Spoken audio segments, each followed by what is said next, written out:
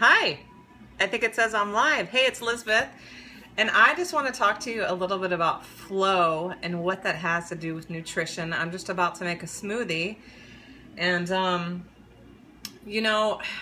have a coaching program, and one of my signature tenets of my program is freedom and flow. So what the heck does flow have to do with nutrition? Well, I think freedom and flow has to do with so many different things about life, but as far as nutrition goes, there are many different schools of thought. I believe that we're all bio-individuals, and so what is great for me might make you seriously sick. So I think a great rule of thumb when you're thinking about eating well and considering nutrition is to pay attention to your own body and your own needs. Get down, kitty. Just my cat, no worries.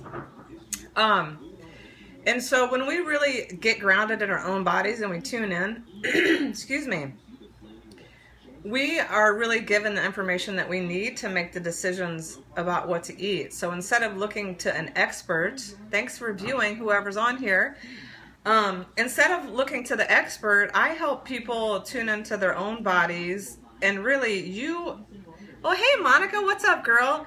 You have the ability, the capacity, the knowing, the intuition to sort of pay attention to your body so that you know exactly what to eat. So, I went to nutrition school. I learned about whole foods. And at the end of the day, if you only know one thing about nutrition, I would say two things. The first thing is, a great rule of thumb is if you can pick it off a tree or get it out of the ground, it's probably pretty good for you. And of course, if it can be organic, even better, or if it's not genetically modified, because humans really weren't meant to ingest herbicides, insecticides, all these other things. So if you can eat foods that are coming out of the ground or off of a tree that haven't been sprayed and that are organic, a phenomenal website for nutrition is EWG.org. It's Environmental Working Group. Phenomenal organization that is looking out for consumers. So you can type in a food and it will give you a grade and it'll tell you why it's either good or not good. Phenomenal website. So I was just going to tell you what I'm putting in my smoothie today. For so long, I was drinking smoothies every morning when I gave up coffee for a year. Felt amazing. And I honestly haven't been drinking a lot of smoothies lately, and I can tell.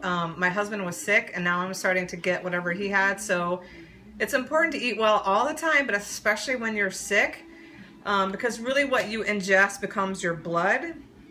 So obviously, if you're eating something that's whole and natural, then it's going to make your cells be really healthy. So today in my smoothie I have water, mila seeds, which are a form of chia seeds, maca powder. Here, I'll just show you what it looks like. Maca powder. I learned about this in nutrition school. It's amazing. It gives a really good texture to the smoothie. I have a celery organic. I have like a quarter of an organic cucumber. I'm gonna do a tiny little organic apple, some organic strawberries, and some organic blackberries. And this is not my favorite peanut butter, but I love putting a little bit of peanut butter in my smoothies. It just gives it a little sweetness and I don't know, it gives it really good texture. And then I also put ice in my smoothies.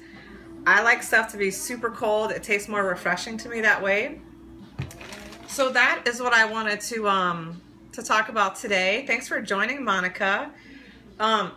So really, you have exactly what you need to thrive.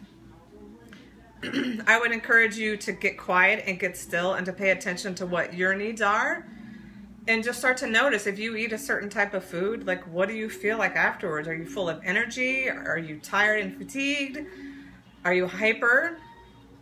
Certainly preservatives, dyes, all the kinds of things that are flooded in the American diet have severe effects on our health. So don't judge yourself, just notice like what's happening when you're eating and really start to tune into your own intuition, because I believe that you have exactly what you need. So that is all I have for you today. Thanks for watching, and we'll see you on the next broadcast. And enjoy the weather. Here in Minneapolis, it's gorgeous.